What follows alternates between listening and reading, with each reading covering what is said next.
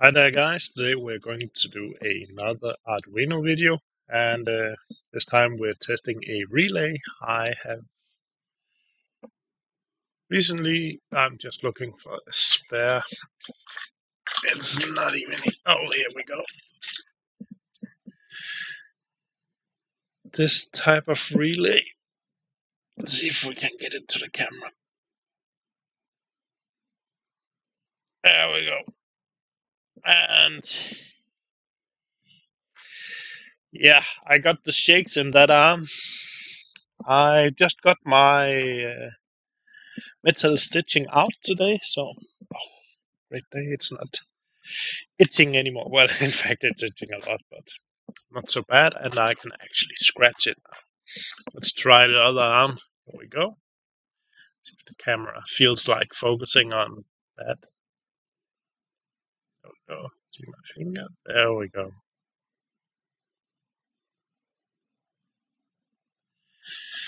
Yes. And I've got a small experiment set up right here, where we're going to run a Lego motor, and it's a 9-volt DC motor.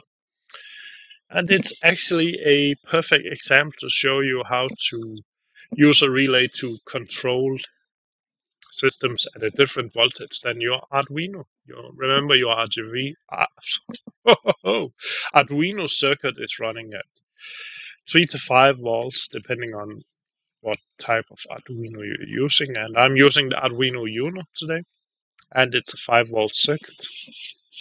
So this one is 9 volt, and I don't feel comfortable pulling 9 volts through the Arduino. And that's why we use the relays. So let's get on with it. And I'm going to, just like last time, move my camera. I'm going to post a picture now that shows the use of this relay. I made a cheat machine for my Android tablet where I had a Lego built with this thing. This is sort of a tablet pen. It has a piece of rubber. So it was just tapping one of those stupid games where you just had to mine. And so it would just stand there tapping, move the tablet a bit, tap, move the tablet a bit, tap, move for 24 hours a day. And that was a bit of fun. Anyway, I used this relay to control that because of course it ran on 9 volts, so I had to use something to control it. And let me just switch camera position. Okay, here we go. As you can see, this is the Arduino Uno. It's already hooked up to my PC using 5 volts. Let's use this to point it. And let's move the other things a bit out of the shot. You see you have this wire hooking up this breadboard to 5 volts and a negative, and it's on both sides. I have a button in the middle with a 1K resistor, and don't pay attention to these two right now, or the green wire. But what happens is when I press this button, it's going to send a signal through the yellow wire over to the Arduino. Now, on the top side, you can see I have a red, black, that's just power and ground. The green one is a signal from the Arduino to, let's just move this around a bit, my relay. And let me grab the other relay again. The relay is really hooked up quite simple. Let's see if we can get it without shadow. And see it says 5 volt at the top, ground, and in the middle. And then there is a jumper switch on the 2 last pins. That's ground and communication. So we're just going to leave it for now. And we're not going to talk about it. All we're going to use are these 3 pins: voltage, ground, and in. What in means is actually to tell this small black one, it's called an octocoupler, to switch the relay. So it's constantly getting 5 volts, and it's grounded, of course. And when it gets another signal on this next pin, it's going to switch the relay. Now, the relay itself, it has 3, but what it really means is, you can see it right here, it has some functions, normally closed and normally open. That just means I hook up one right here and use one of these. So if I use this and this, it's normally open. If I use this and this, it should be normally closed. And when you switch the button, it switches. That's the idea, at least. Off with that. Then we look here. I got it hooked up. You can see there's a red light. Excuse me. That red light actually means it's on right now. So I'm going to press the button, and you can see the red light goes off. Right now there's no connection between these 2 white wires. Now there is a connection.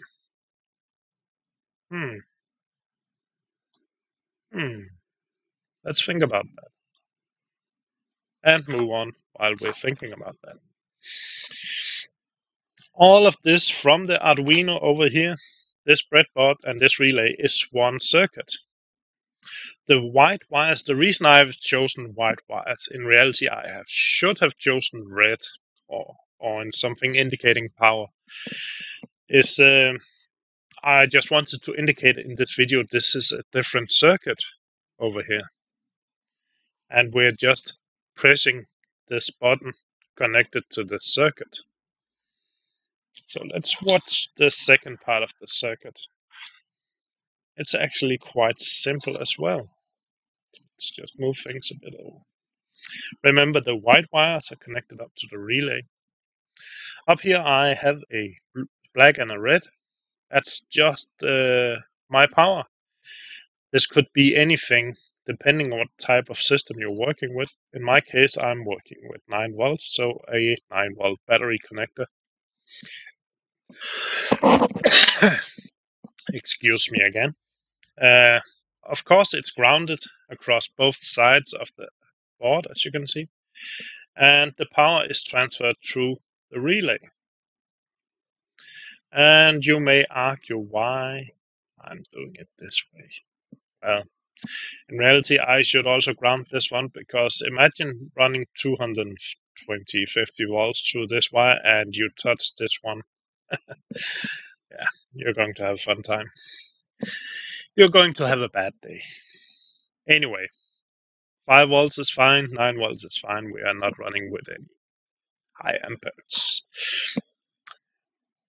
Grounded on both sides, and this LED is just to indicate that the circuit is closed and running. But what is very important is right here. As you can see, this one is actually the wire going out to the Lego engine, and it's just an extension wire I cut in half and I just shoved them right in there. But before the wire, you can see there is a diode, and there's a small marking on it. It indicates which way the current is running. And the reason I'm not hooking this directly up to plus and minus down here is because whenever you are working with a DC motor like this one, you can generate power doing this. It's also a generator. So whenever I turn this like this, I'm generating power down here. So if this is running with a high RPM, you can see it takes some time before it stops. But if you're sending power this way, and this keeps running, you're actually going to send power backwards through the system. And this may actually ruin many of your designs or circuits, and even short circuit something, and that's not nice. Let's hook up this engine. Since it's Lego, it's very easy. Just connect these 2 bricks. There we go. And then let's see if I can get everything in the shot. So let's just that up there and get the keyboard out of the way. So I have my engine. Let's get that in the shot. Engine right here. My circuit for the engine. The relay. The Arduino circuit. So it's actually like this. One circuit over here and another over here. Now, if I power, I'm just using an ordinary 9-volt battery, and I hook it up to, or at least I'm trying these connectors. It's really a problem sometimes. There we go. It's now hooked up, as you can see. Let's just get that in shot so you can see it's hooked up right there. I'm now going to press the button, and let's turn the engine settings. There we go. And you should be able to hear the click from the relay. So let's see. And you saw the green light going on as well. That's actually a relay working. I'll show you the code in a second. It's really nothing. It just tests for input through this yellow wire, and if there is an input, it's going to send one out through the green one over here. We'll get to that in a minute. But what I wanted to show you is if we're going to replace this diode with a, let's see, what small piece of wire. Let's pull that out. I'm going to illustrate the problem with DC engines. Hook that up there and hook that up there. There we go. Now we have a wire instead of the diode. It's right here. And it will still work, but notice what happens with the light LED ones. I'm going to turn it a bit. And I'm going to press. It turns on. And notice what happens when I release. Did you see that? It sort of fades out. That fade is actually power generated from the DC engine. Let's see if I don't know if I can. Yeah, I can actually generate enough power just by doing this to turn the LED on. That's a problem. And that's a problem we would like to avoid to protect our circuits. Of course, right now we're just running it straight over a LED through a resistor, so there is no problems here. But imagine running it straight into an integrated circuit or something like that. That could potentially mean a catastrophic failure. So, let's see. Reinsert the diode.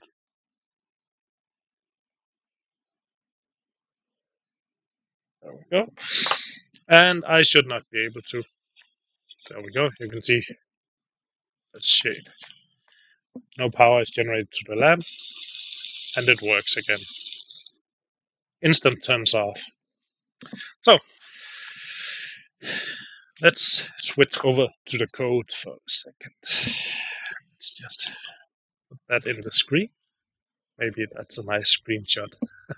It's a bit messy, and next time I'm going to move the camera a bit up. Sorry about that, so you can get a better view of the entire board. Okay, here we go. Back again. Remember I talked about the code and yeah, I just put it away, the build. The relay. And I talked about using these two instead of these two. The thing is, what I have done is fine for a model, but this is not something you want to do for a real working design, because there is a flaw, and it's a very big flaw, and I didn't show you on purpose. Some of you might have caught it. But the thing is, imagine this situation. You have this relay built just like mine, except it might be on a bigger circuit or bigger engine or something. And there's a thunderstorm. And then you have your relay something like this, your circuit protection relays. They usually look something like this, and they often switch off when there's a thunderstorm, when you get a short circuit or just a failure. And it sounds something like this, and it's off. What happens then? Well, in this case, the build you just saw would turn the engine on and leave it running. You would be unable to control it. And that's because I have reversed the design, and I did that on purpose. At first, I didn't do it because I was figuring out how this relay worked. Once I figured it out, I thought, well, that's funny. So I figured I could sort it out using code. Yeah, let's put this away again. And what we got here is basically just a setup indicating which pins goes to what. Then we have output and input. We just tell the computer the processor what we want to do with the different pins. Then we just read the pin, and if the pin is high, then we turn the motor pin high. Yeah, that's a bit reversed of what we're actually doing. Because if you remember, the light was on constantly on this device. As soon as I powered the Arduino, there was a red light indicating this was on. That is because before I uploaded the sketch, I switched these around. Meaning, whenever I didn't touch the pin, the motor was high. Lots of mail. Thank you. Go away. And whenever I pressed the pin, the motor would go low. Meaning, whenever you release, it was working opposite of what it should have done. Well, there's an easy fix. You can just reverse your design and it would work out of the box. I just thought it would be funny to see what would go on. And there's actually a small test I can do. Let's do this on screen. There we go. So, as you can see, the 9-volt is not connected. I'm right here. I'm hooking up the Arduino and listen for the Windows sound. There we go. Arduino is hooked up. The relay lights up. As you can see, red light right there. But the motor is not running. But I haven't connected the battery. Let's hook up the battery. So, there we go. Everything is hooked up. Now imagine there's a thunderstorm. I might need to hold this while this happens. So, the thunderstorm is going to cut out the relay for the Arduino. And it's constantly running. That's a problem. As soon as you hook up the relay, it turns off again. Yeah. The way you should have fixed that, or do it, is to reverse the relay and how you connect it. And this is why simulating things like this is fun, because sometimes you run into unexpected things, but even funny things like this. And that's all the code there is for this project. Thanks for watching, guys. Comment, rate, subscribe, and by the way, I might do something with the other Lego bricks. The Lego set I'm using is, you can see there's a touch sensor as well. I wonder what I can do with that. This is a camera or light sensor. I'm not sure how it works, but we'll figure it out. Comment, rate, subscribe, and I'll see you next time. Bye.